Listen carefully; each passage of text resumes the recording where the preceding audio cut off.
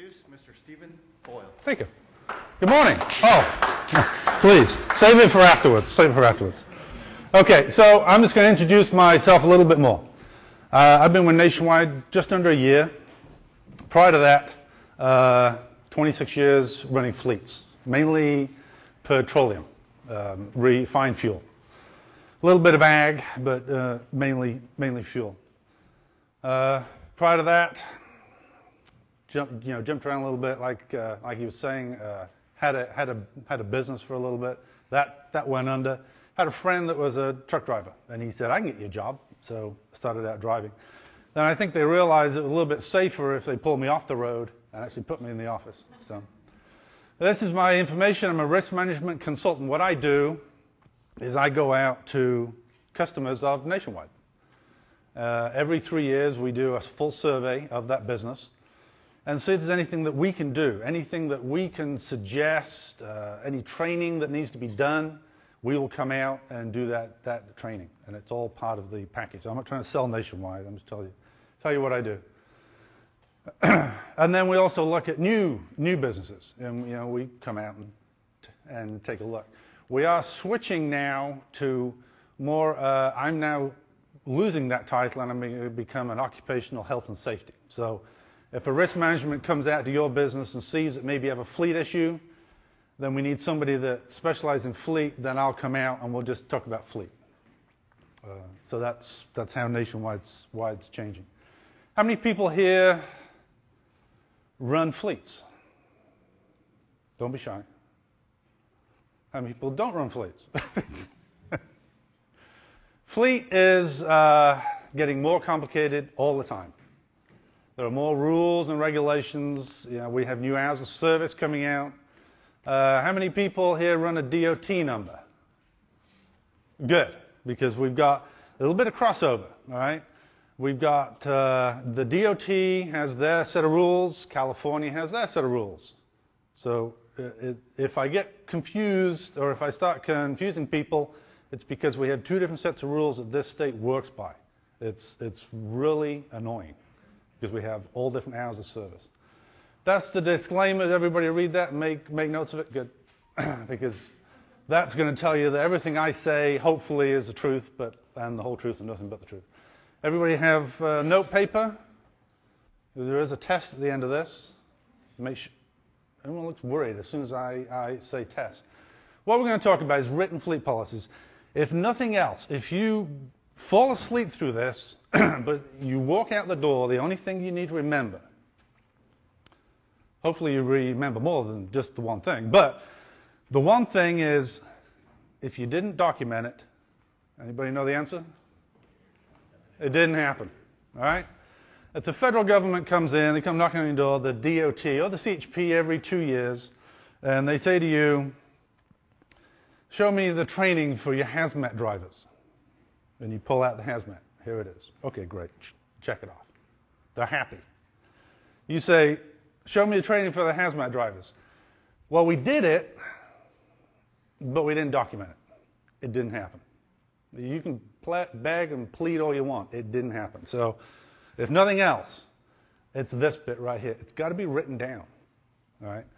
Now, there's a double-edged sword. If you write it down, you better have done it. If you write it down and say, this is our fleet policy, you better follow it. Because the attorney gets hold of that. Well, this is what you did, this is what you said you were going to do, and you didn't do it. All right? So it's a double-edged sword. CSA. Anybody familiar with CSA? Anybody check CSA? Anybody heard of CSA? One person. If you only have a CA number, a California number, and you only run within the state, a lot of people don't even know about this yet. The people with the DOT numbers are on this system. This is a federal system that tracks everything that truck, everything that company, everything that driver does. And it's available to the public. It's available to us. Before I come in to a trucking company, it's the first thing I do is I go onto the CSA website and see what the scores are. Okay? California's been kind of hiding over in the wings because if you don't have a DOT number, you're not on this system. Well, by the end of the year, you're going to be.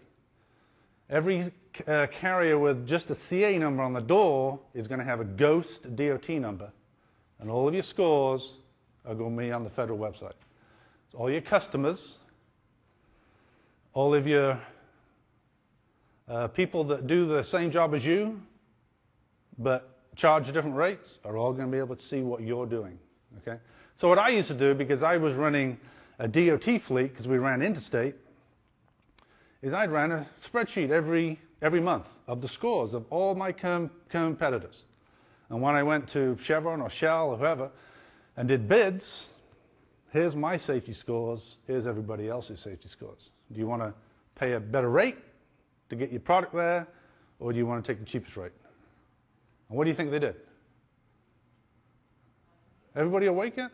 They usually took the cheapest rate, yeah. Oh, yeah. Driver qualification file. It's the biggest thing. Okay, so I go into a fleet. Tuesday, I was in Gilroy, and I went into a fleet, 250 trucks, so about 500 drivers, because they run 24 hours a day. Maintenance was pretty good. This is the biggest problem that I see everywhere, driver qualification files. So we're going to go into that a little bit. I find driver qualification files this thick and this thick. There seems to be no happy medium. I've got copies of everything in some of them. Bid inspections. Everybody that runs a truck in this state is required to be in the BIT program. Everybody knows what the BIT program is. CHP comes out, has a donut, cup of coffee, checks a few. Yeah, I hear somebody laugh. Checks a few things, and away they go, right? The CHP are usually pretty good. They're pretty friendly. All the ones I've ever dealt with, I've been through a lot of bid inspections. I've never had confrontation. I have with the DOT. You got to be nice to the DOT, because they come in, they knock on the door. You can legally turn them away. If they come in for a spot check, you can say, I'm sorry, I don't have time right now, close the door. And they'll make an appointment with you and come back, but their attitude is a little different then, right? You really got to be nice to those people. And drug and alcohol testing, everybody's favorite. Just to kind of give an idea of where we need to go. And this is, obviously, it's a fleet management. So for the people that are looking after these issues, all right, you may not be the one putting that file together, but when the CHP comes in or the DOT comes in, you're probably the one that's going to hand them the file, all right? So it better be right. Fleet policies. So if you didn't write it down, very good, very good, very good. It didn't happen. Cell phone. How many people have a cell phone policy in their driver? Very good, very good. Everybody's hand should go up right now. Commercial drivers. If a commercial driver gets a ticket, his ticket is $2,750 for using a cell phone. Okay? Cell phones. Everybody have a cell phone? I have a cell phone. Everybody on mute? Somebody always has it go off in the middle of these things. All right? So now remember, this is in a commercial vehicle. So if you're driving along in your own vehicle, it's what, $159, I think? $2,750. I don't know many commercial drivers that can afford $2,750. If you do not have a written policy stating your drivers are not allowed to use a cell phone unless it's hands-free, Bluetooth or whatever, that's the penalty. Can everybody see that? $11,000 goes to the company per incident. So if you get a really happy officer that wants to pull over a few of your trucks and they're all on the phone, yours is going to add up real quick, right? You need to have a written policy. And some of the reasons, Coca-Cola just got hit with a lawsuit for $27 million because their driver was on the phone, went in the back of somebody and killed him. And they didn't have a written policy. They're saying that he was not allowed to drive while on the phone, right? And there's a case study that we're actually going to go through. For some reason, I don't know why, CBs are still fine. You can't sit there on the phone, but you can grab a mic and adjust the volume and talk and everything else. Somebody paid somebody off. Can everybody see this? Read this? This crew, there's a little kid here. This is why written policies are so important. And you can't write them and then file them. All right? You've got to get them out. You've got to get everybody to know what the policies are. Their policy, this Pike utility, had a circle of safety. So whatever they were doing, before they got back in the truck, they'd walk around. They'd do this circle of safety, just to make sure everything's put away. I remember one time I was driving, I had a set of doubles, and I'd parked, got some lunch, came back, and there was two people sitting on my drawbar in between the trailers. If I hadn't seen them, I'd have driven off and taken them with me. Right? He only found this little kid sitting in the wheel well by doing that. Now, when that truck fired up, was that kid got out? We don't know. All right? But if nothing else, this explains why you have to have policies and why you have to enforce them. If you see your driver just get in the cab and go, why didn't you do the circle of safety if you have that policy? So you have to enforce it. So the fleet policies, why do we have them? You have to set the standards. Lay it out, what you want, what you expect of your drivers. That way, you can hold them accountable. You've got something to get onto them about, You have to have something to say, these are our rules, you didn't do it. And it's consistent. We're not even going to get into labor rules and everything else, all right? But consistency is key. Because you can't discipline one guy for doing something, and then another guy who's your favorite driver does the same thing, and it's all right, right? You've got to be consistent. And it's to protect the company. It's the number one reason you're all here is to protect the company, right? So, some of the issues that we've got now is that, and like I said, I've got a case study coming up, is you have a driver that gets into an accident, and it appears to be, maybe it's the driver's fault or it's somebody else's fault, and it appears to be cut and dry. But then the attorneys start getting into it, and they start looking at different things. And they start seeing that maybe you shouldn't have hired the driver in the first place. Do you have a written policy? Do you have a policy that states the qualifications for that driver before you hire them? All right? Did you have problems with the driver, but you kept them? All right? Did you give them loads that they shouldn't have? I don't know, whether it be money or hazardous materials, explosives, or whatever. Did you train them? And if you trained them and you didn't document it, you guys are finally waking up. And then this is what you get hit with, okay? So here's a case study. You tell me who's at fault. An employee was driving down the highway when he noticed a disabled motorhome partially blocking the road. So to avoid hitting the motorhome, the driver had to cross over the road's double yellow line. Can't do that, can you? You're not allowed to cross the double yellow line. The driver struck 3 vehicles after crossing the center lane, which resulted in severe injuries to 2 people. Who's at fault? The driver, all right? If he's going to cross, he better make sure there's nothing coming. You can't just straddle a couple of double yellow lines. So if you get this call as a safety person or an operations person in trucking, you're going to say, all right, well, we've got some injuries. We better get this turned in to Nationwide. All right? But look at the other things that was found once they started digging into it. The employer was accused of negligent hiring for failure to do a proper background check. So maybe they did a background check. Maybe they called the previous employer. Hey, how is this guy? It's not documented. Didn't happen. Because he was a convicted felon. Which doesn't mean you can't hire him. All right? There are companies that hire felons. The employee's driver's license had been previously suspended, which led to negligent hiring. Right? So now we've got 2 things that they're going to get you on. Retention and failure to train or supervise. Right? So we have no documentation. And then they found that 2 of the brakes were out of adjustment. You've got quite a few axles, quite a few brakes. 2 brakes is really not going to make a difference if that vehicle is driven in a normal manner. They need to be adjusted correctly. But because they were found out of adjustment after they'd hit some vehicles, now you've got an issue. So $12 million plus $3.5 million in damages for the trucking company not adequately maintain, inspect, or repair trucks. It should have been a cut and dry. It's his fault, but then they start digging into everything else that the company did or didn't do, okay? And it all adds up. So what are examples of good fleet policy? Because the number one right now for us is cell phone, and cell phone use includes texting, okay? Don't forget texting. I live up in between Sacramento and South Lake Tahoe, right? So it's a 7-hour drive.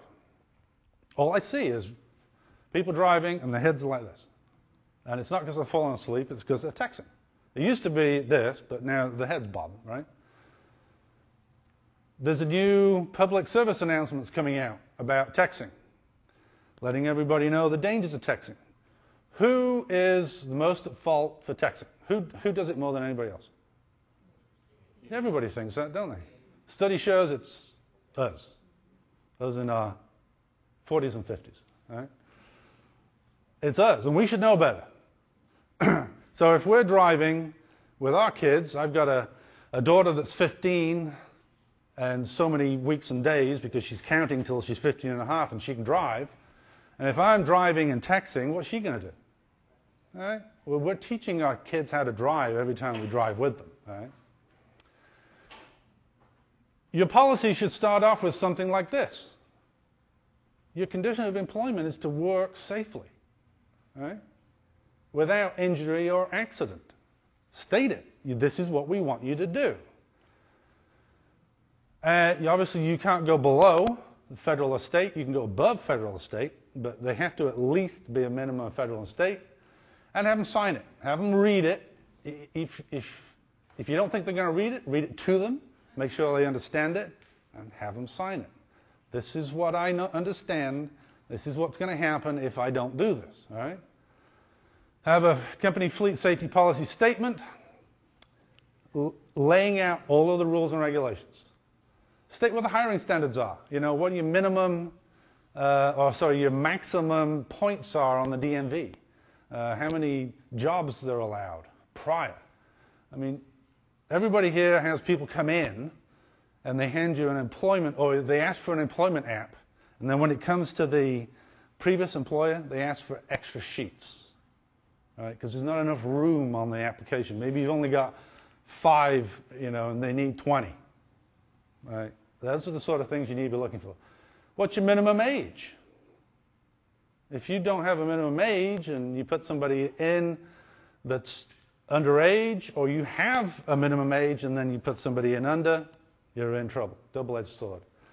And make sure you do annual reviews of motor vehicle records. Everybody who has a commercial driver in this state should be enrolled in the pull notice. Right? The first one?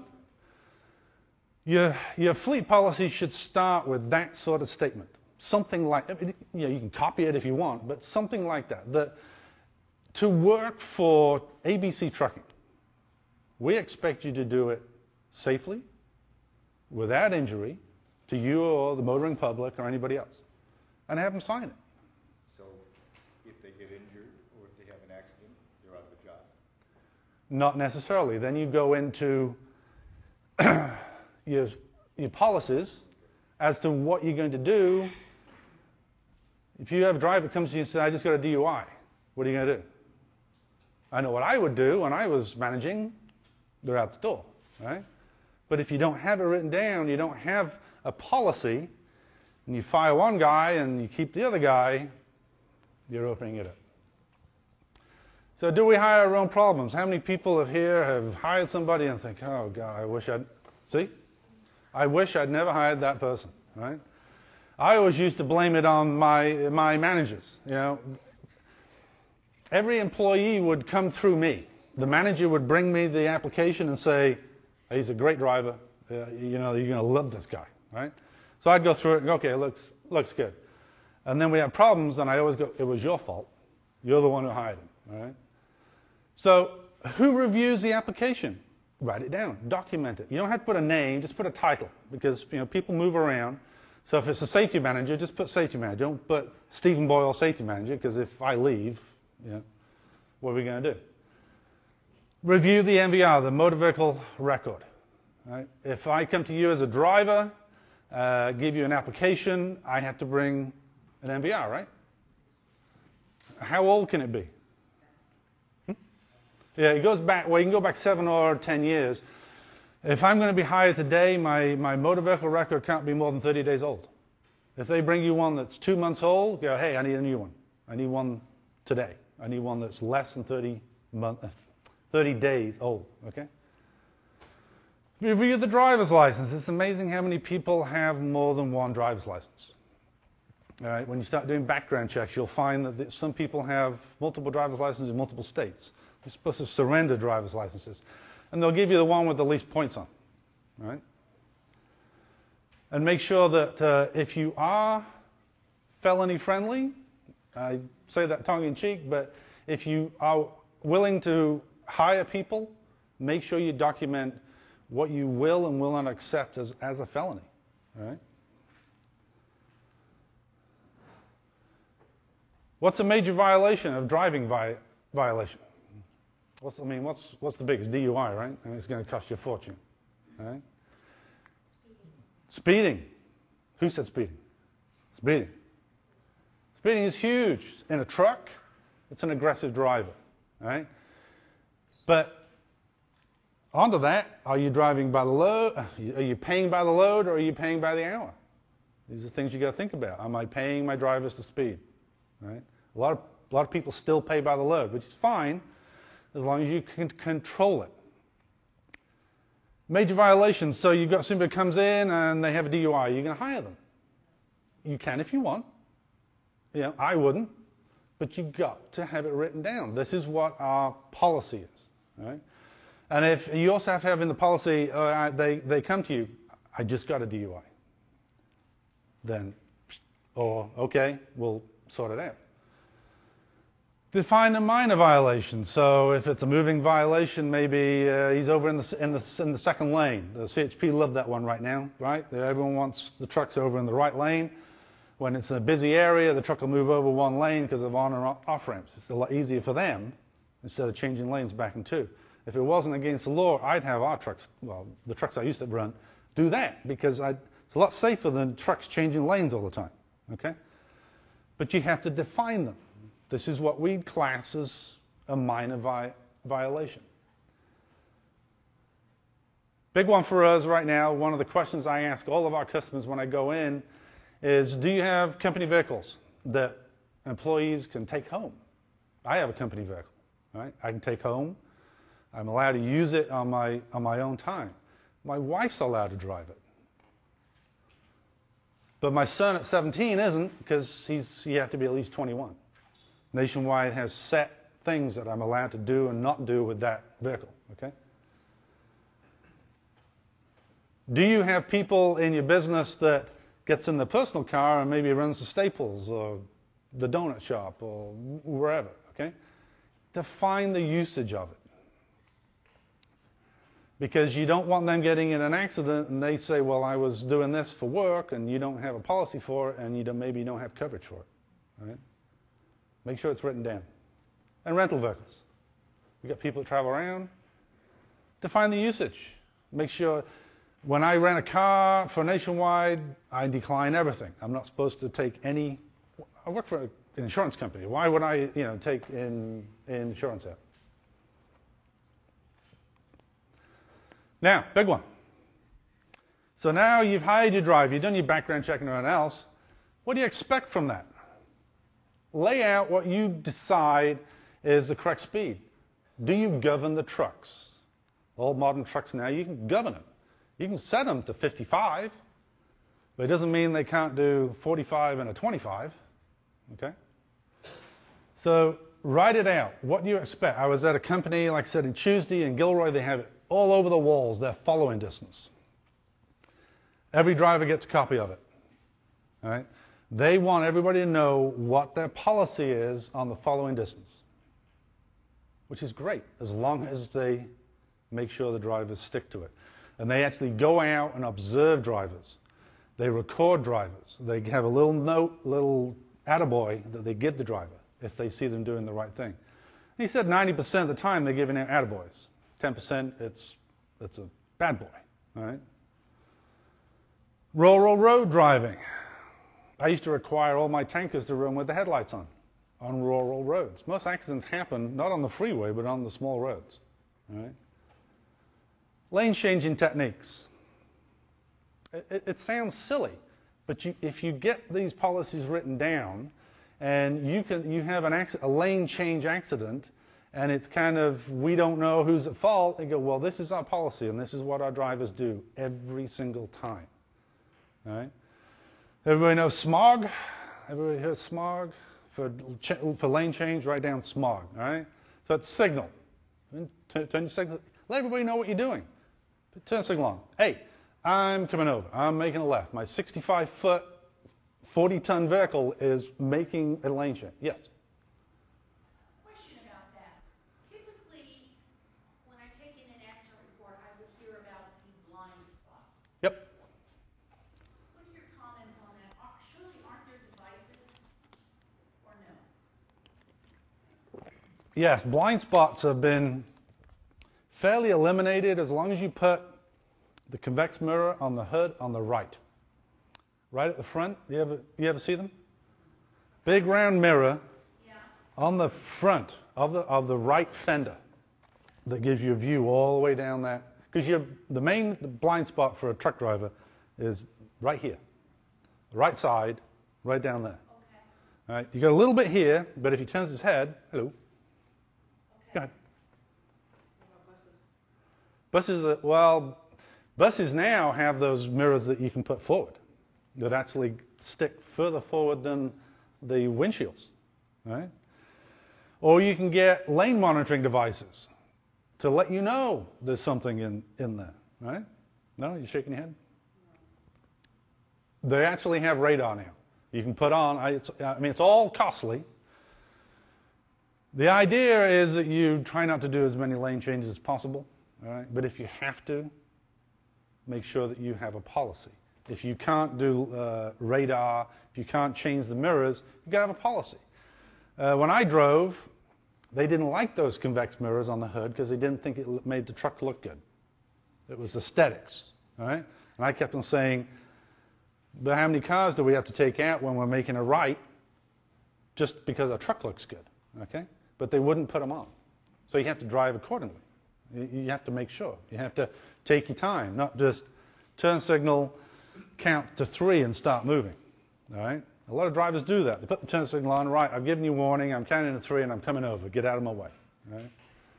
So smog is signal. Let everybody know what you're doing. Mirror. Obviously, check your mirror. O, over the shoulder if you can. This is the best thing for blind spots on the left. It's called a neck. Right? You turn it and you look. And then go. So smog. Remember that one. Intersections. What's your policy? I had a slide which I didn't put in. Your policy for intersections. Your truck should not pull up to the limit line. Because the hood sits about here. Right? On most commercial vehicles. So your commercial driver's up here. He can't see the crosswalk. It's warm in here, isn't it? And I have a slide of this child in a wheelchair, and he was going across the crosswalk. And the driver came up to the light was red, and he goes, okay, well, I just need to check my paperwork. I've got 2 more drops. I don't know what he was doing, okay? The light turns green, grabs a gear, away he goes. And then the wheelchair spins, the handles get stuck in the radiator grill, and he takes the kid for a 3-block ride until people are honking the horn, flashing the lights.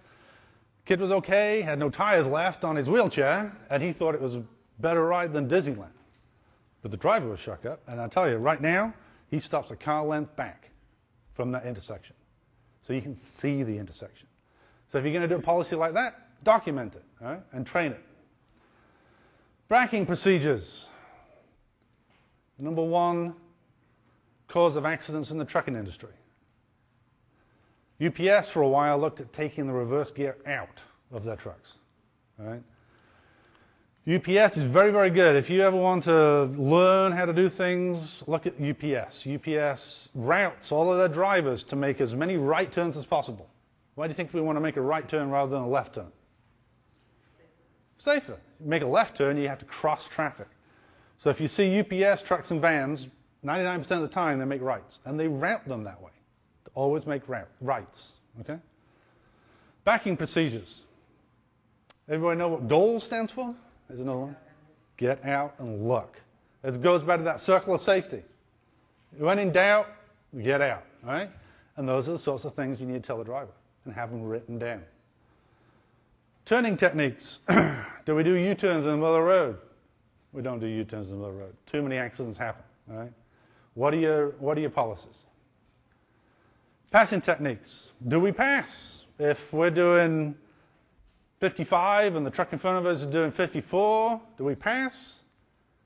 No, you back off 1 mile an hour. You're not going to get anywhere any quicker, okay? So write them down. What are your policies on interstate and freeway driving? Do you require a certain stops after so many hours of driving? Or do you just say, you know what, you're allowed to drive 12 hours? Go for it. Just drive 12 hours. Right? Write these sorts of things down. What do you do in poor weather? At what point do you say to the driver, if the weather's that bad, I'm in the wrong area of the state for bad weather, but up in my area with the snow, the Thule fog, at what point do you say to the driver, you tell me if it's that bad, you park the truck? Or do you tell them, I don't care, just keep on going? Okay? Because as soon as you just told the driver, you know, if the driver calls and says, look, it's unsafe out here, it's a blizzard, I've got chains on and I'm still slipping around, and you say, I don't care, that load needs to go, where did the liability just switch to? Company. There is a terminology that I learned not too long ago. What is it? Who wants to be a DFI? Remember that one, right? DFI. That's it's not CEO, not CFO, it's a DFI. That's the person in the company that's designated for incarceration. Right? You're the one that says, the load's got to go. It's got to go. You just became the DFI. And more, drivers and employers are going to jail. They're not just getting fined. Right? As people get, Mothers Against Tire Truckers and all this come along, they're really getting on it. Cell phones. Make sure you have a policy. You have to. I'm not saying it's a good idea. You have to have a cell phone policy, or you're going to get hit with some major fines. About leaving a vehicle. Do you leave vehicles? I came obviously from the fuel industry. I do not want my drivers leaving a loaded tanker with 8,800 gallons of gasoline on. You know, maybe you went in to use the restroom and he's left it running because truck drivers love to hear the engines run. Right? They just leave them idling for hours and hours and hours. Just a waste of fuel. You might as well just put a sign on, terrorists, please take my vehicle and run it into a school. Right? What are your security for vehicles? Do you have hazmat? An 80,000-pound vehicle does not have to be carrying hazmat to become a lethal weapon. Okay? Rules of the road. It can be as basic as ABC Trucking. There's nobody here from ABC Trucking, is there? I just make that one up, all right? ABC Trucking expects you to follow all state and federal rules and regulations. You got it covered. The company I work for used to haul for BP. British Petroleum, that's me, you know. And they used to drive me up the wall because they would say, do you have a speed limit policy? Yes, my policy states that all my drivers must follow all rules and regulations in the state that they're running. Oh, but we want it to say we don't allow you to go over 55. I said, I just said that. Right? So it's wording, but I had to put it in just for them. Don't even get me started on those guys. Illness and fatigue. If the driver comes to the dispatcher and said, I feel terrible. It's always on a Monday or a Friday, right? I feel terrible. I don't know if I can come in. I don't care. You need to go to work. Then they go have an accident. Who's at fault? Who's the DFI? The dispatcher becomes a DFI. There's a state bill that came out, SB 198, years ago, and that used to be the person responsible for telling that driver to do something goes to jail. All right? So illness and fatigue. They may be ill. They may have not done what they're supposed to do and get plenty of rest and come to work ready to work. They may have been out May have gone to Vegas for 3 days, or I don't know.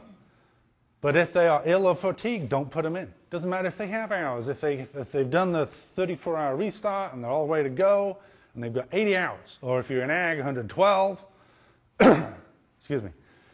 If they're ill or fatigued, you can't put them on the road. Passengers. How many people allow passengers? Okay. Have it in the policy. Who you're allowed to take. You're allowed to take your spouse. You're allowed to pick up hitchhikers. You got to put it in the policy. Okay. I would always tell my drivers, I don't have coverage for passengers. My general liability insurance covers the truck and anything you hit or anybody you hit. If you get injured in an accident, my workers' comp covers you, the driver.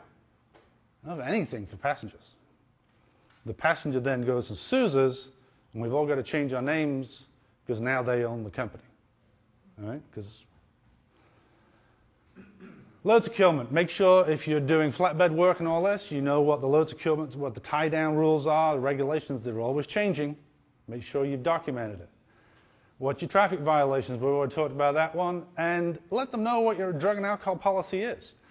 Do you accept, if somebody comes to you and fails a random, do you keep them?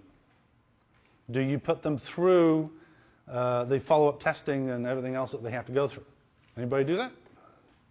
I didn't. Personally, I didn't. If they failed, they were out. Okay? But it's entirely up to you. Accident reporting. The worst thing you can do as being somebody in safety is for a driver to call you up and go, oh, I forgot to tell you, a week ago, I had this accident and I didn't have a camera with me and I forgot to write it all down, but I just want to let you know. Or you get a call from somebody, your driver just hit me, blah, blah, blah, you know, and nobody knows, right? What is the reporting? Because if you have an accident in this state and you can call out the highway patrol, you better get that police report, right? The CHP report is gold.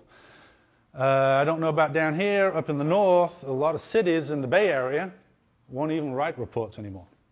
The last time I got on the phone with the San Jose Police Department, and I said, I've got an accident involving a tanker, loaded with fuel, no injuries. I need a police report. We don't do police reports anymore. We don't do accident reports. I said, well, I need somebody to come in. If there's no injuries, exchange information, that's why you pay high insurance rates. That's exactly what the officer said to me. So at that point, what are you going to do? I mean, I can't argue with the guy. So you got to be careful. You know, the only thing you may be able to get is information from the other people. But make sure your driver knows what to get. If you can't go out to the accident, you better make sure that they're getting the right pictures, the right information, pictures of the other vehicle involved, how many occupants of that vehicle, because it's amazing how many people get in an accident with one person in that car. 2 days later, there's 3 at the chiropractor. Okay? So you've got to make sure they know all this sort of stuff and what to do. And if a driver calls your dispatch, does your dispatch know what to do? If the dispatch then calls the safety manager, does the safety manager know what to do? You've got to follow it all the way down. We already covered that one. Reporting citations. We all get annual motor vehicle reviews, right? Every year, on every driver, you get an MVR from the DMV because you got the pull notice. Unless there's activity on the record, then the DMV, which is overstaffed and overpaid, will always send you a notice stating this driver on this day got this. But it's usually about 3 or 4 months after the fact. Now, you get a driver that in his personal vehicle gets a DUI, but by law, he's only required to tell his employer if he gets convicted. So he gets a DUI, he gets an attorney.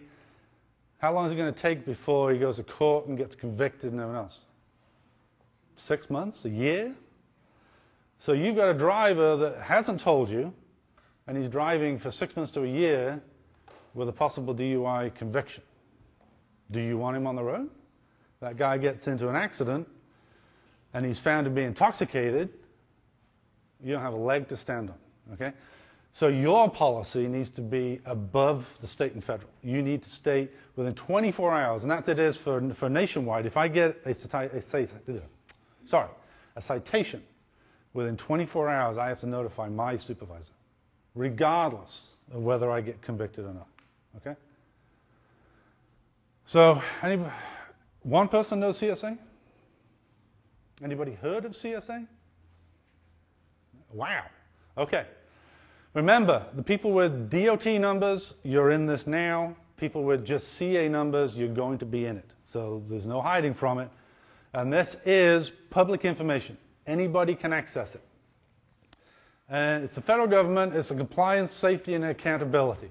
And it tracks all carriers by certain specific areas, right?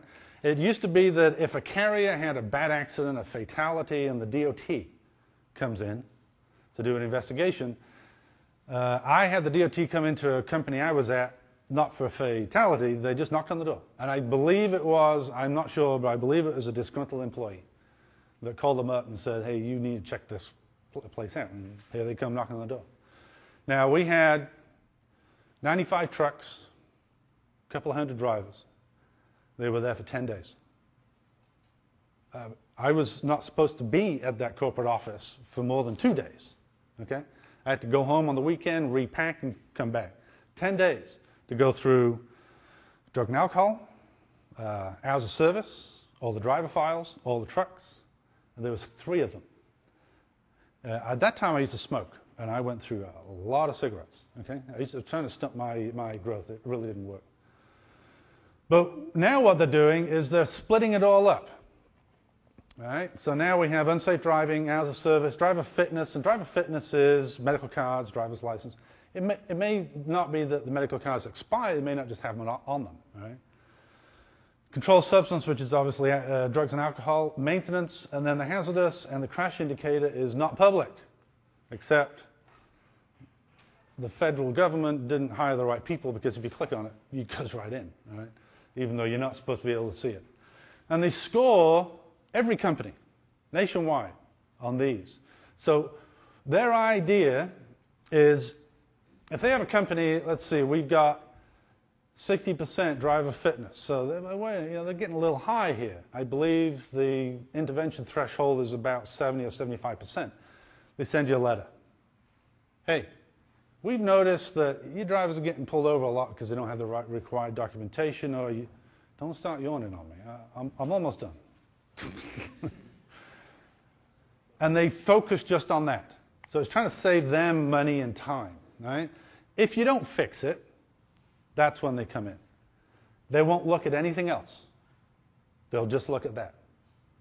So it's a little easier for everybody, right? So here's a trucking company. Nobody in here. This is nobody in here, right? And those are their scores. Not very good. Trust me. I've been to some companies where it's less than 1% on all of them, and that's what you want, okay? But they've got hit on vehicle maintenance. Now, when you go into this website, you can then click on any of these and open them up. And if we go to unsafe driving, the threshold for the feds coming in is 65%. They're at 53%. And then it lists all of the tickets. Look at that. Total number of violations, 976. Failing to obey traffic control devices. That's running a red light normally. Okay? It's 378 for seatbelt. Failing to use the seatbelt while operating a commercial vehicle. What's the number one way that a commercial truck driver is killed in an accident? It goes back to the old lug nut rule. Anybody know the lug nut rule? The one with the most lug nut wins. So if an 18-wheeler hits a car, the 18-wheeler usually wins.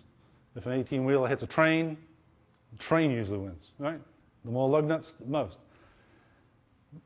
Most truck drivers that get involved in accidents survive because they're in a truck, unless they don't have the seatbelt on, and they get ejected. And that's the number one cause of death for truck drivers. Easy fix for that, you can now order trucks with fluorescent orange or green seatbelts. So even if they're wearing a shirt like this and the seatbelt's on, you can see it. Some drivers got pretty tricky though. They borrowed from Caltrans, the orange shirts, and they put them on, so now you can't see the seatbelt. So now you got to switch them to the old type seatbelts. You can drill down even further into this and find out which truck got what violation, when, where, who, how, what. If you have a login for your company, you can find the driver and everything else. Here's hours of service. 122, because the onboard device, they were running electronic logs, wasn't working. Okay? The threshold again is 65%. Driver fitness, what do we got here? Operating a commercial vehicle without a commercial driver's license. That's not a very good one. The CHP kind of frowns on that a little bit. Drug and alcohol, 39.5%. 26, possession or under the influence of alcohol 4 hours prior to duty. That's not a good one. Okay, so you're not allowed to have, for a commercial driver, what blood alcohol level? 0.04. 0.04 is a DUI. If a driver gets pulled over and he's got alcohol in his system, he's 0.04 or above, he's got a DUI. If he's in his personal vehicle, it's 0.08. Doesn't follow him with his license. A lot of drivers think that, okay? But it doesn't follow him. But you're not allowed to use alcohol 4 hours before. So they'll put you out of service. If you're under 0.04, you won't get a DUI, but you'll get put out of service for 12 hours. So they had 39.5% doing that. Vehicle maintenance. Here we have 90. Mud flap missing or defective. Now, if you were coming into this information, what would you go do? You'd go knock on the maintenance and go, hey, what's going on with the mud flaps? Right? I got 90 tickets with mud flaps. I think there's a problem. Do you check mud flaps? You know, are the drivers backing up and ripping them off all the time? This is the sort of thing that you, as operators, can look at and say, I got a problem with mud flaps, right? Or I got a problem with seatbelt use, things like that. So it's a good tool for you to use. You can look at and determine where you need to look, where you need to put your efforts. Hazmat compliant. Anybody do hazmat here? Good. Perfect. Crashes. Again, you can click on here. You can get the information on the accident, who it was, when it was, how many vehicles involved, things like that. It doesn't get you a police report. Yeah. So, just to recap, how do you get the CSA? I have no idea. No, I mean, is it a DOT number? I mean, how do they know who you are? Yes. Yes. When you go into the main site, which is the Federal Motor Carrier Safety Administration site, SafeStat is a really good way of going in. The old version was SafeStat. So you go to safestat.org, go into that, and then to get your information, you put your DOT number. And then the California people that don't go into state, you will get a DOT number, and then you'll plug that in and you'll be able to check it. That's coming. I don't know when, but it is coming. There are advantages that you can manage your issues. Your competitors can see your issues. So, you know, it works. But you can see theirs too. Right? You know, if you want, you can say, well, I wouldn't hire them because look at what they did, you know, and you can bring it all up. Right? So we can get more in depth. Here's an accident, all right? We know where it happened in Georgia. It's a driver only. This is the stuff that he got: possession or under the influence of alcohol, excessive weight, and an unauthorized passenger. And you're like, well, wait a minute, I have a no passenger rule. Who's the passenger? Right? So you can start looking at this. Yeah. What time frame is on this report? 24 months. 24. And every month you lose a month. So it's 24 months just going on. All right? And your scores change every month depending on whether you've gone up or down. Right?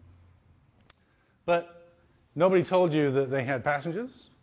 Who's the passenger? Yeah. Are these reports solely based on incidents in your company vehicle, or does it follow the driver and their personal Company vehicle. It's attached to the DOT number. Okay. There is another completely different system called the PSP, pre-screening process, which the feds now do, which tracks drivers. And you can log in and you can actually look at the drivers. It's not like a DMV record. It shows you all of the scale activity, how many out of services he had, how many.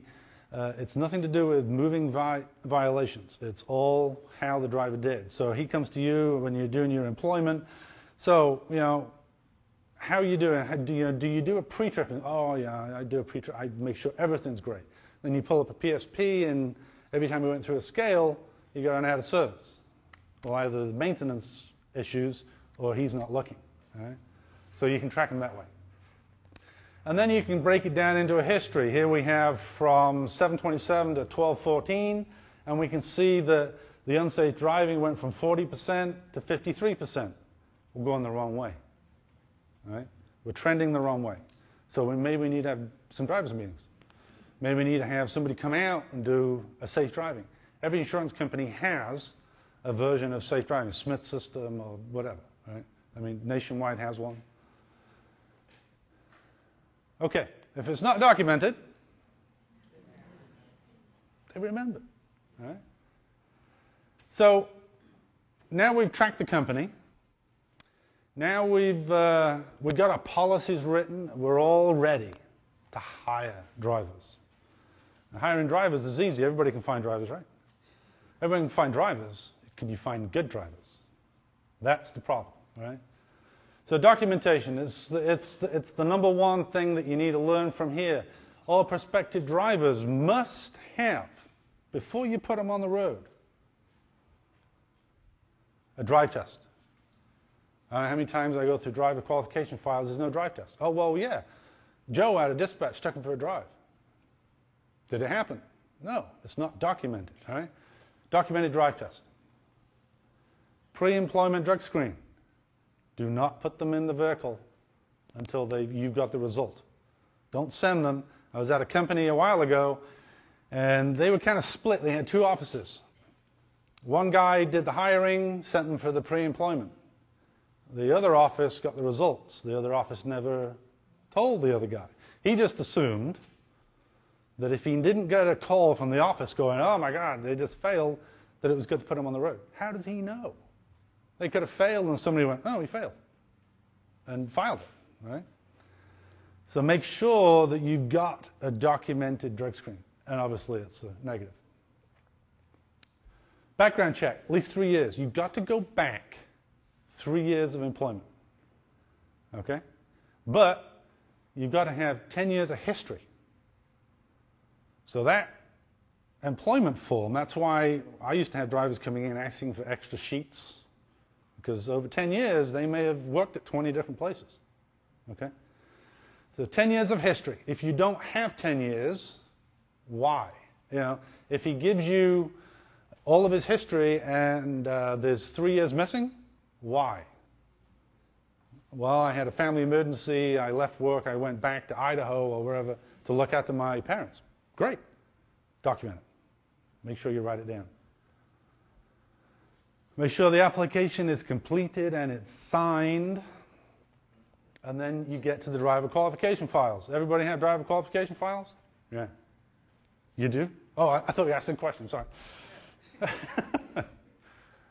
Okay, so driver qualification. This is the biggest area that I see issues with, and it's the simplest one to do. The way I had a driver's file is I had a folder a bit like this that had the two prongs on either side where you can fold them over. Okay, one side I would keep permanent files, everything that stays in the driver's file. It never goes out, it never changes. On my left, on my right, I had the rotating, all the stuff that changes with expiration dates. And the CHP comes in, open it, here you go. He can look at the employment application and all this sort of stuff on one side, and then make sure that everything's up to date on the right. You can keep it however you want. There is no requirement of how to keep a driver's file. You can hand it to them in all sorts of files. You can just give them a stack of paper if you want. As long as everything that is required is in there, they don't like it as much. Okay? Well, let's talk about what shouldn't be in there. This is a DOT, a Department of Transportation driver file. So we don't need insurance papers. We don't need all the write-ups that you're giving the driver because he backed over things. Right? We don't need wage stubs. We don't need I-9 showing that he is legal in the country to work. doctor's excuses, and anything else. Nothing like that. That should all be in HR, right? So you have two files, HR file, driver's file. A driver's file literally should be maybe this thick. Last place I went to, it was like, it's just pages and pages of stuff, okay? So what do we need? Permanent items, which I had on the left. Permanent items is your application. You just have an application signed with 10 years of history. A background check. How far back do you have to go? 3 years. Very good. 3 years. It is your responsibility to try and do a background check. All right? So you're checking for previous drug use, positive tests, and if you can, previous employment information. Not most employers, all they do is answer the yes, they work from this time to this time, and they were fine on drug. That's about all you get. Some others don't send you anything. You're required to attempt. You don't have to go knock on the door. The CHP, their responsibility when they come in and see that you did a background check or you tried, and you have the fax with the confirmation sheet from the fax showing you sent it, or you mailed it and you mailed it, certified, that you've got the documentation. It's their job then to go knock on the door of the company you tried to get it from and say, how come you didn't do it? Right? Very, very rare that they have to do that. Initial MVR, so they bring you a DMV printout. I've got a copy of a DMV printout on here. Make sure that it has at the bottom the word end, because sometimes they're 2 and 3 pages long. And if you don't have end, you don't have all the sheets. And they'll bring you the first sheet that just has, it's all nice and clean, it looks great, but they don't have the end bit with all the violations on. Okay, so make sure it has end on it. Make sure you take them for a road test. It doesn't have to be 50 miles of freeway driving. It could be 5 miles. When I test drove tanker drivers, I never took them on the freeway. Freeway is the easiest place to drive. Everybody's going the same way. I took them on the rural roads around Sacramento.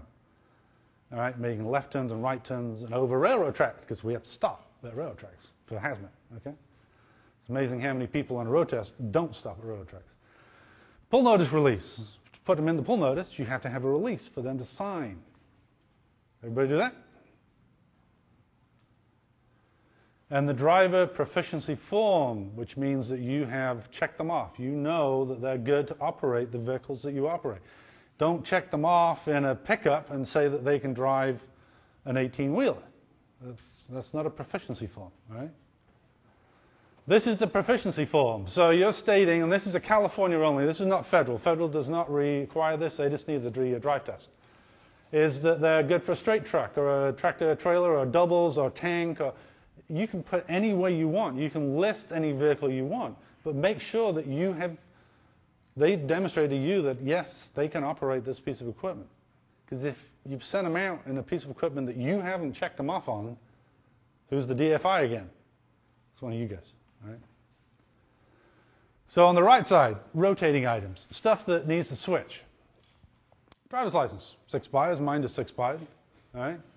So make sure the driver's license that you have is current and up to date. I used to run a spreadsheet with all the drivers, and I had the expiration dates, medical expiration dates, and driver's license expiration dates, and I formatted it so 60 days before the expiration date would turn red. So once a week I'd pull up, I go, okay, I need to get this, this, and this. You know, but I had a couple hundred drivers, so you got to keep a check on these things. Because the driver, you'll call them up and say, hey, your driver's license has expired. Do you have a new one? Oh, yeah. Well, I need a copy of it. Okay, well, you know, I'll get it to you. And it's about a week later.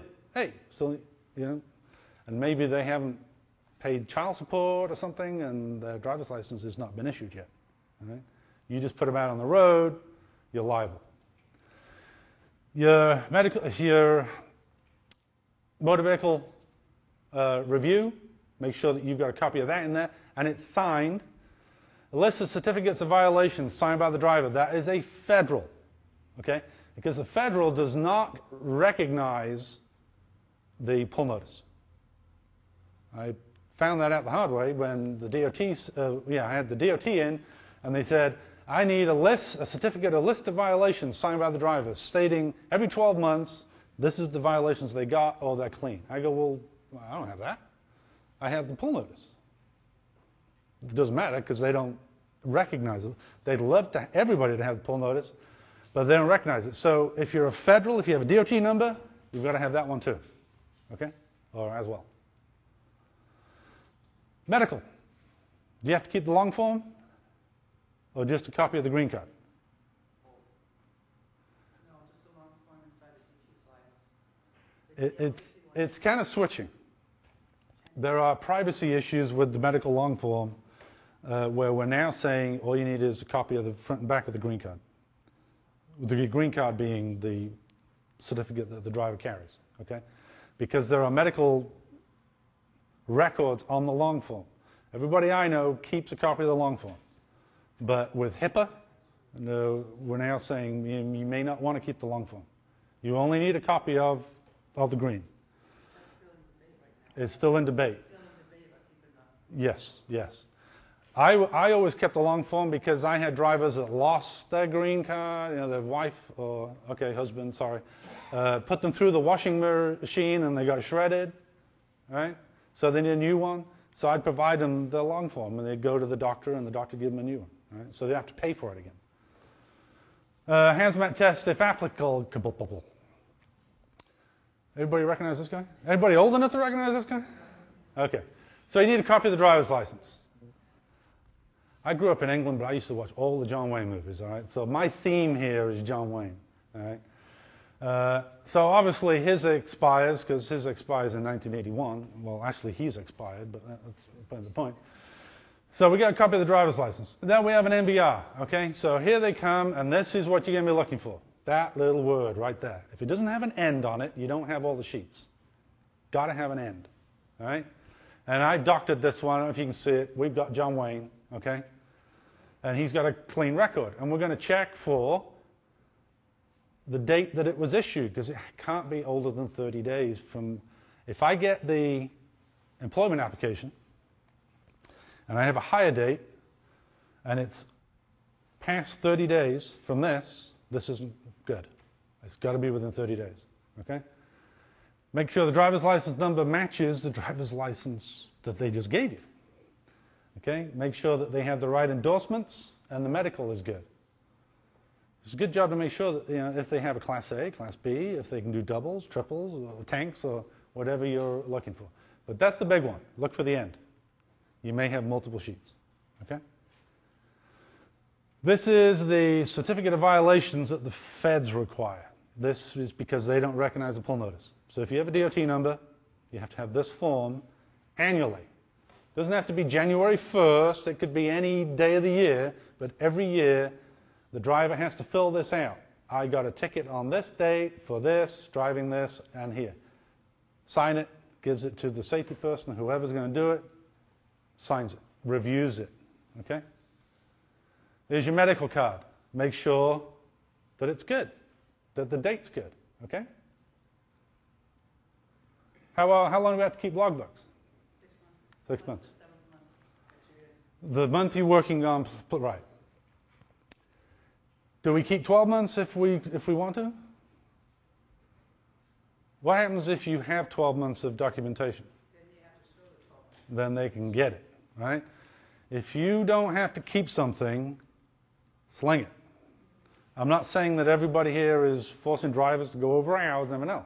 But there's no reason to give them more information, and I say them, as in the CHP or the feds, than they need. If they want logbooks, you give them 6 months of logbooks, okay? So logbooks. So this is record retention. 6 months, no more. After that, sling them. Throw them out. Shred them, whatever you want. Anybody run electronic? I used to run electronic. I loved it. I mean, it was great. And at the beginning of every month, that last month was deleted. I couldn't get him. It's gone, right? Driver vehicle inspection reports. Every driver, before they take the vehicle on the road, has to do a vehicle inspection report, right?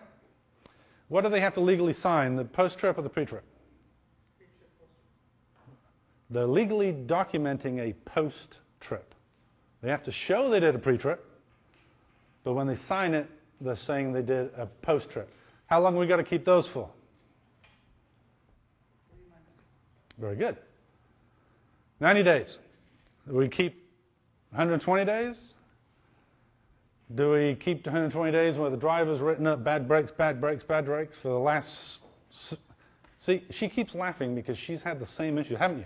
You've had the same issues, yes, I know. Do we tell our drivers when they do a pre-trip inspection if the radio doesn't work? Do they need to write that up? It needs to be on a separate piece of paper. Or go tell, all right? It's safety. It's stuff to do with the truck being safe to go on the road. Wheel missing, brakes are out of adjustment, all right? AC not working, written up 20 times. That needs to be addressed on a different piece of paperwork, all right? Driver qualification files, how long do we have to keep them for? Well, obviously, when the driver's employed with us, we've always got to have one up to date. But if the driver leaves or we fire the driver, I mean, my temptation when I got rid of a really bad driver was to get that file and just round file it. I'm like, oh, thank God he's gone, right? But you can't do that. You've got to keep him 3 years. Because if he goes somewhere else and gets into an accident, they're coming after your records too, right?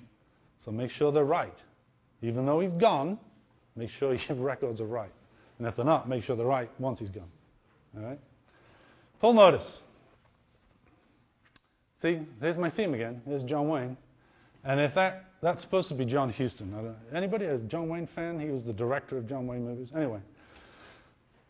When you get a pull notice from a driver, review it. Don't just look at it. Oh, a pull notice. Put it away. All right? You have to sign it. You have to sign it and date it. Because if you don't do that, it didn't happen. All right? And make sure that you've got the right driver and the expiration date of his medical, hazmat endorsement if he's got it, and sign and date it and file it. If you don't do that, you didn't look at it. You can look at every single one of them, but if you don't sign and date it, you didn't do it. Okay? How many people have been through a bid inspection? Everybody enjoy their bid inspections? Most of them are. I mean, I've been through lots of them. I mean, I haven't had any issues, but then I haven't had a lot of them issues for them to find. It can go very well, or it can go very bad. It depends what they find. If they start finding stuff, the CHP is not like the DOT. I was at a company where the DOT, I had two inspectors. One found a driver he was a federal driver, so he was allowed to drive 11 hours. And he went 11 hours and 15 minutes.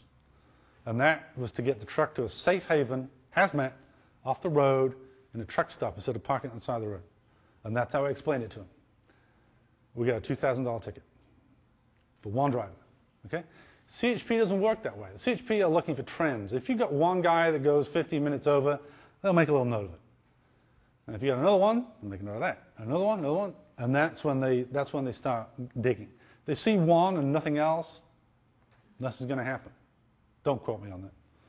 All right? But the inspection categories, what they're looking for, they're going to look at regulated vehicles. A regulated vehicle is what?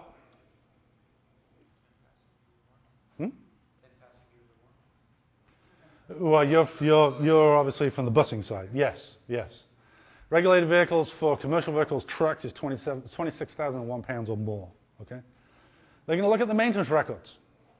They're going to want to see if you do preventive maintenance. And if you do check the driver's write-ups. If the driver did write up that he's only got a single tire on one axle and he's supposed to have two and he's written it up 5 times and you just keep sending them out, that's when they're going to hone in and start asking questions. They're going to look at driver records. That's the driver qualification files. They're going to look to see if you did a background check. All right? They're going to look to see if you've got an MVR that was within 30 days of the hire date. This is the sort of things that they hone in on. Okay? If you're hazmat, then they start looking at security plans and all this. But we don't have any hazmat, so we won't even go there. Unsatisfactory conditions, the sort of things that you're going to get. If they come out and inspect your vehicles 20% or more, you failed. If you have a fleet of 2 and 1 fails, you failed. If you have a fleet of 3, One fails, you still got 30%. Okay, so 20% or more are out of service. The CHP, like the DOT, are trying to switch, trying to get more efficient. So if your truck has been through a scale and got a CBSA sticker, you know, the sticker that goes in the window, if you have a current sticker, they will note the sticker and not inspect the truck. So the best thing, if you've got a bin inspection coming up, run your truck through the scales. Get the stickers, then they don't have to even look at the trucks. If you're non-hazmat, you can do, well, all they do is look at documentation anyway. If you're hazmat, they got to look at the trucks. All right? But if they're going to look at trucks, get them all stickered, and they don't have to look at them. If your vehicle equipment violations of a deliberate or long-standing nature, if it's obvious that you're running a fly-by-night operation that is going to cause issues, they're going to have issues. Okay? If you abuse the regulations, if you have no regard for them, they are going to fail you. Okay? And it's not one. Like I said, the feds, it's individual. It's every single violation gets written up. With the CHP, they're looking for a trend. And if you have any issues with the vehicles and it's been written up, and you just keep running them. Okay? This is the sort of thing. Can anybody see this? These are taken at CHP scales. This is a brake pot. This is called a spring brake. It has a very, very big spring in here. And the CHP, with their infinite sense of humor, said that it's a non-manufactured hole. All right? Which means that it's rusted and it's split open. There's a big spring in there, which if that came off, would literally take your head off. All right? So those are the sort of things they find. This is a brake drum. This brake drum should be up here. All right? But it cracked and fell off at the scale. If the driver says to the officer, it was fine when I left, the officer going to believe him? How many people have owner responsibility cards in the trucks? Nobody? You can fill out a card. It's on the website. Yeah? I'm sorry, repeat that again? Owner responsibility cards. If you go onto the CHP's website, there's a little document you can fill out. ABC Trucking says that if my truck goes through a scale or gets pulled over and it's overweight, and you can check which ones you want to accept responsibility for. If there's a maintenance issue, overweight, give the ticket to the company, not the driver. Right? You can accept responsibility. If he's caught speeding, the owner responsibility card does not work. Right? It's only for things that they check at the scale. If they find, if they find that, and the driver waives the owner responsibility card, the officer's probably going to say, yeah, I don't care. You're getting the ticket. Because you should have found that on pre-trip. You don't expect your drivers to climb underneath, wear coveralls, and get on creepers, but you can see that axle from the other side of the truck. And you better see that brake drum hanging out or cracked or whatever, okay? Again, in their infinite wisdom, no tread on steer axle. There's no tire, never mind a tread, all right? But these are the sort of things that come through. Tire is flat. If they get a ball tires do not go flat or bald from the yard to the scales. They've taken a while to 80,000, 50 to 60,000 miles for that tire to go bald. So you can't plead, well, I don't know, I had plenty of tread when I left, right? So the maintenance records. Driver's vehicle and daily vehicle inspection. Remember, they must be signed. And when a driver signs his report, he's signing his post-trip. He also has to review the one before. So if you slip seat or you've got other drivers, if somebody else drove that truck prior, your next driver comes in, he has to review their DVIR and sign that one. There should be 2 sections for signatures, stating that you've reviewed the person who drove it prior. Even if it's the same driver, they have to review their own. Okay? So they sign that one and fill it in. So they're going to look at the DVIR to see if there's trends. Like I said, if they're writing up the same things over and over again. They're going to look at the preventive maintenance. Do you have a written preventive maintenance program? We go back to written policies again. what sort of safety inspections are done, and what sort of maintenance and lubrications or what do you write down, what do you have on your forms, what do you say you want the mechanics to look, check, and lubricate, right? You got to document it. So DVIRs, all drivers shall perform the vehicle inspections and submit written reports. And you got to keep them. Those DVIRs got to be kept for 90 days. Okay? No more. And again, the preventive maintenance, this is what they're looking for. They're looking to make sure that the carrier is keeping the vehicles safe to go on the road. If you are in any other state, other than New York and a couple of other states, but you run federal, anybody know how often you have to inspect? Because we have to do every 90 days, right? Every 90 days, every 90 days, a truck and trailer has to come in and get inspected and documented. We call it the bit, right? If you're running federal, you have to do it once a year. You only have to document an inspection, a safety inspection, once a year. CHP is a little bit stringent, yeah. So every 90 days, a bit regulated vehicle. All others, pickups and this sort of stuff, it's all thrown in. All right? They aren't going to give you tickets for that, but they want to see that any vehicle that you operate is safe. And the retention of safety inspections of the vehicles for 2 years. So if you go through a scale, you get an inspection, 2 years. Unsatisfactory conditions, no maintenance records. Well, we did all of the oil changes, and we did the brakes, and we did the tires, but we don't have any records. You're going to get an unsatisfactory. And again, it's violations spread over. They're not going to look at one truck. If you missed a 90-day inspection, you went 95 days, it's okay. Don't forge the documentation if you find it. If you've got a bid inspection coming up, what I used to do is a pre-audit. I'd audit myself, okay? And if I found something, like, I hope he doesn't find it. But don't alter it. You're better off if they find it, saying, you know what, I found it myself, I know about it, this is what we've done to fix it, it won't happen again. It's a lot better because if they find out, if they can figure out, and they're very good because they've heard it all before, that you've doctored it, then they start digging. And they don't like it. So driver records, they're going to look at all your driver records. They're going to pull a sample of your records. What's always happened with me is they say, give me a list of all your drivers. So I print out a list of the drivers and they just randomly circle. Right, give me these drivers' records. So I pull all the drivers' records, right? They're going to look at the pull notice records because, see, in California, you better have everybody in the pull notice, right? Within 30 days of you hiring them, they better be in the pull notice. That's why the pull notice can't be older than 30 days, right? And then logbooks or time cards or whatever system you use to track their time. Okay, so motor carriers shall require each driver to demonstrate the driver is capable of safely operating different types of vehicles. So that's when we go back into that form. So they're looking for that. That's California only. Yawning again. All right? And you've got to show which vehicles that they are capable of operating. And don't put them out in one that they're not until you check them off. As much as the load needs to go and the customer needs a load, don't send them out on the road. Okay? So again, that's the driver proficiency form. Make sure it's filled in. Make sure it's in the file. Okay?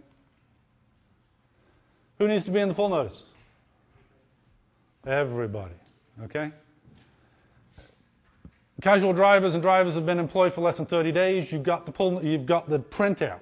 So they're good for 30 days. Anybody over 30, get them in the pull notice. There are multiple ways now of doing it. You can do the old-fashioned way of filling out the form and mailing it to the DMV, and then 6 months later you get their first pull notice. There are online programs now. I used to use a company that I put the information in online, and the next day they email me the pull notice. I can't endorse anybody, but there are plenty of people out there that do that. Okay, so the pull notice, you need to, at least every 12 months, check the record. And that's why the pull notice was brought out. Right? So every 12 months, you can do it. and you must sign and date to show that you did it. I have 2 cameras now. Wow. Okay.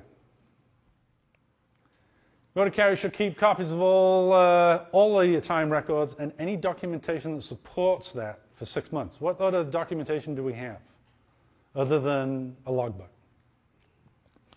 If they find logbook violations, then they start asking for fuel receipts.